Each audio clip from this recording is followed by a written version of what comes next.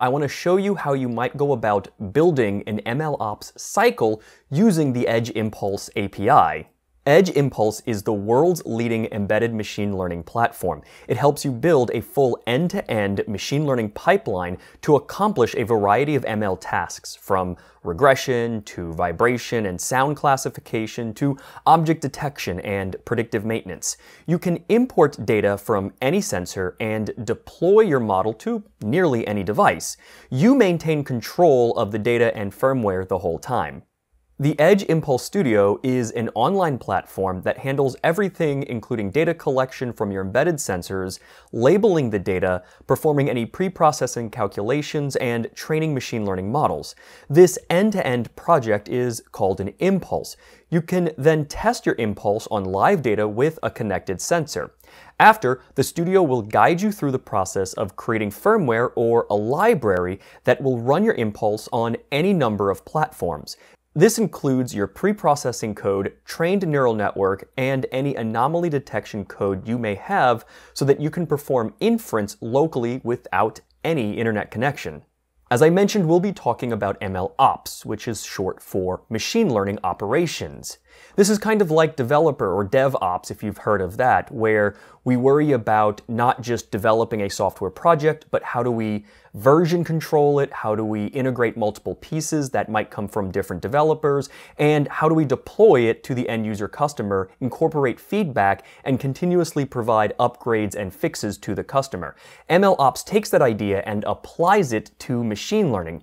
Here we start with the planning phase, and this might be a generic machine learning pipeline that you might come across. We'll plan our project, figure out that indeed machine learning is the right tool for this application. We'll then prepare the data so that it can be ingested into your machine learning pipeline.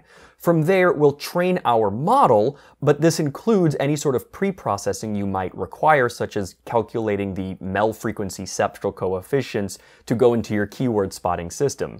After that, you usually test your model to make sure it meets your needs, and then deploy it to your target. In TinyML, this could be a microcontroller or something like a Raspberry Pi.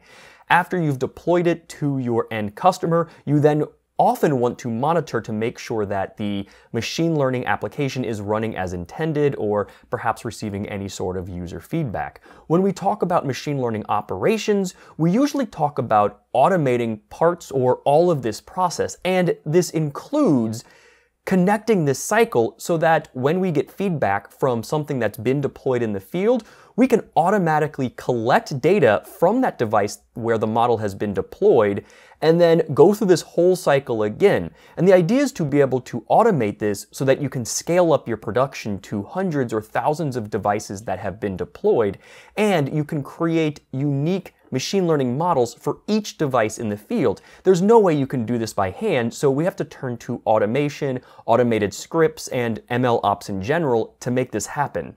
I'm going to start with this demo project here, this motion anomaly detection. All it does is takes the accelerometer data, does some spectral analysis, and then does a very simple anomaly detection. All I'm really looking for here is pretend we have a baseline, right? Let's say a machine does this waving motion back and forth.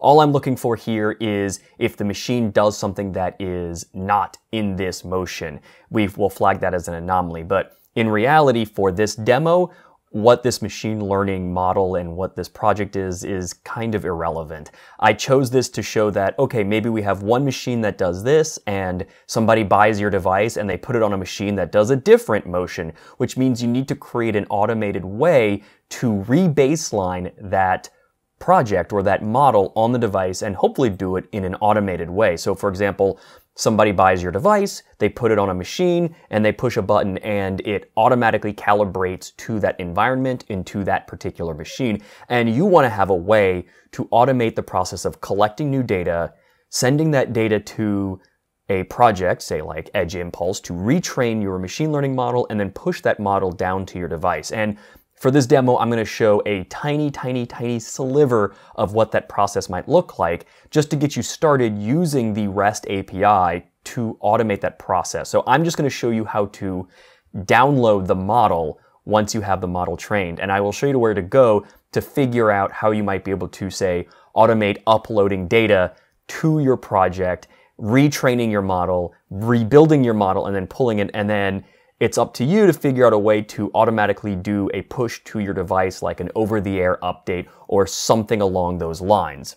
As I mentioned, Edge Impulse has this API that allows you to control everything you see in Studio can be controlled through this REST API, which means on a remote computer, you can just send these commands off and Edge Impulse will automatically do the things you tell it to. Your project will be retrained, gather new data, rebalance your data set, build the project, download the model, and what have you.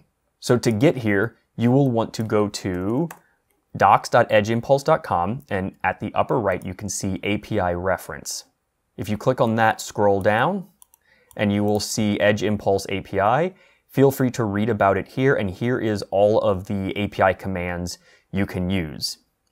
So back in our project, you'll want to go to your dashboard, go to keys, and you will want to both copy your key as well as your project ID number. And you can find your project ID number up in the URL. The other place you can find it is if you go back to the dashboard, scroll down, you'll see project info and you'll see your project ID. So this number should match the number you have in the URL. So copy down this number and then copy down your API key, which we will need here. So the way to do this is to double click on this and it will highlight the whole thing. Even though it shows ... here, there's more numbers and letters. So just double click, it highlights the whole thing, and then right click copy or Control C. There are a couple of ways to authenticate with your project when you want to send commands, and this is a security thing that you don't want anybody just having access to your project.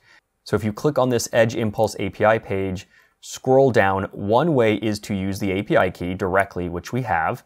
The other way is you can get a JWT token, and that allows you to do things as your user. Now, to do that, you first have to send it your API key, and you have to send it your username and password, which is an example right here.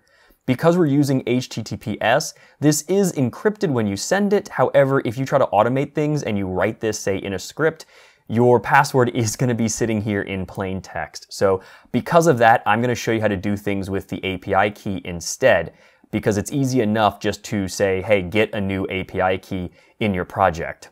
We will be looking at the deployment options. So let's go into here and let's look at an example. Let's figure out what our options for deployment includes. So we'll start with this curl option. Let's copy this and notice how this GET request is structured. First of all, it is a GET request and it's HTTPS. We have studio.edgeimpulse.com v1 for version 1 of our API. Then API, then we'll have to give it the project ID. So that means we have to insert that number here. And then we're going to call the rest of this URL, which is deployment/targets. And you can read about it in the docs about what these parameters mean and what the responses mean. So an easy way to do this is let's grab this curl example and we are going to go to recbin.com/curl where we can just paste in curl commands. As I mentioned before, we need to get our project ID. So go back to your project, copy that project number from the URL or your dashboard, paste this in where it says project ID. And then instead of XJWT token, we can actually do -API key. And that's where we go get our API key from our project dashboard. And where it says replace key value, let's paste that in. So let's run this command. And sure enough, you can see the output here. These are the available deployment options for your particular project. And these can change over time as Edge Impulse supports more boards. So for example, if you want that basic C++ library that you can run on nearly any target, you have to specify the format as zip when we go do the download command later. And let's scroll down. I'll show you how to do it with Arduino because that's what we're going to be using. And so we just use lowercase Arduino. And there are a number of other boards supported here. So feel free to scroll through these and look at all of your options that are available. This is all in JSON format. So any sort of JSON parser, you can actually look at all of this and use it to automate any sort of scripting to make sure that your target is, say, supported. From here, we'll go back to the docs. We'll go to guides. And let's go down to tutorials. And there's one here that says running jobs using the API. I will be using a portion of this to demonstrate how we can automate the downloading of your project built for Arduino. This is a great example for how you might write something in Python to automate the build process, wait for that build to finish, which is wait for job completion, and then actually download the model. And we're just going to be doing this part, so I don't have to go through this whole thing for you, but you get an idea of where to start, and then feel free to run this script in order to download it for your particular project. Note that this download portion assumes that your model has been built, which means that any features have been extracted, you've trained any models, and if you go to deployment, you've clicked Arduino and the build button at least once. Without having done that, your model isn't built, which is why you need to call this build model function first, which you can see consists of this URL that's jobs build on device model. This is the actual REST API function that will be called. But let's assume that's been done. As I mentioned, you can try running this whole thing on your own, but I'm going to bring up VS Code. I've got a folder here where we're going to test our API. I'm going to call it API test.py, and we're going to use portions of that script just so you can get an idea of how we might work with a particular project. And I will paste stuff in the interest of time. So we're going to import requests and the regular expressions package. Here are our settings. This is the project ID that we got from here. So this should match this one. And if we go to our dashboard, go to keys, we'll make sure to copy this and paste that in as a string. Remember, we saw zip as one option, Arduino as another option. We're going to download the Arduino library as our deployment type. Next, we're going to construct a request. We're going to create a string, and this is the fstring formatting that newer versions of Python use, where I can put in different variables here that update. So project ID gets replaced with a string version of this. And notice this is calling deployment/download. If we go to our API reference, and we're going to go down to deployment and download, you can see that this is where I get this string from. And I'm going to drop down this menu so you can see the different parameters that I have to feed it. And there's even a Python example here. So you can try it with curl, or you can try it with Python. And I'm going to do it with Python. So we have to feed it the project ID. We also have to give it either the JWT token or our API key to authenticate, and so that it knows that we are indeed intending to communicate with the project and we're authorized to communicate with our project. And we have to give it an output format, which is zip, Arduino, your particular board of choice. And we can do a model type if you have different model types enabled in your project, but we're going to leave this as default for now, whatever was set in the Keras block.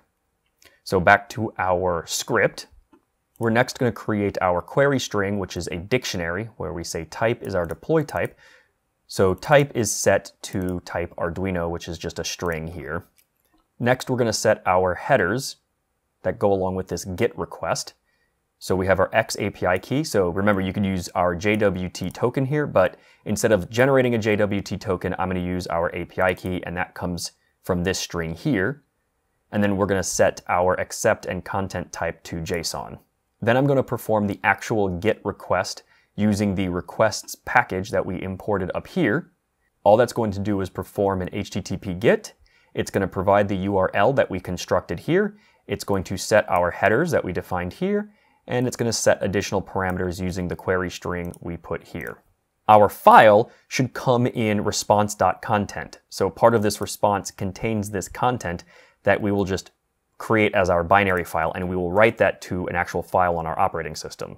Next, we're going to parse out our file name from the header. So we're going to look for this content disposition key that's in our headers, and we're going to save that.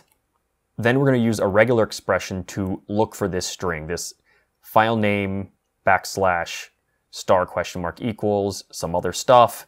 And we're going to get whatever comes after that. And then anytime we see a single quote, we're going to just remove that single quote. We're going to replace it with nothing.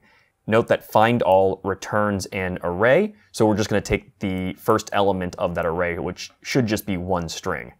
And that should give us our file name. Finally, we're going to open the file with the file name that we constructed here. We're going to do that as F, and then we're going to write to that file this binary content that we got as part of our response. And we'll just print a message to the console saying that we saved our file. From here, let's save this, and let's bring up a terminal. Make sure we are in the correct directory.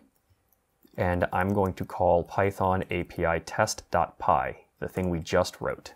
That's going to communicate with the Edge Impulse servers, send it the command, and download our zip file.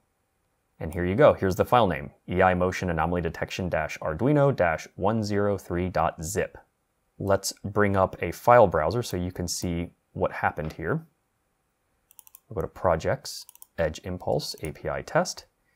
Sure enough, there's my zip file.